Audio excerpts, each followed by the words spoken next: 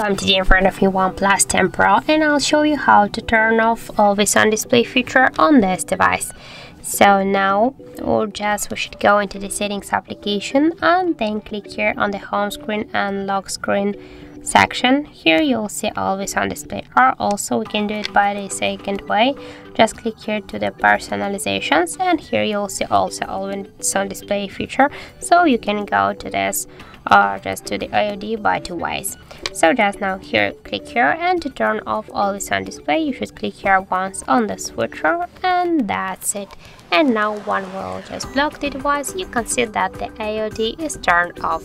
So that's it. Thank you for watching, and if you find this video helpful, don't forget to leave a like, comment and to subscribe our channel.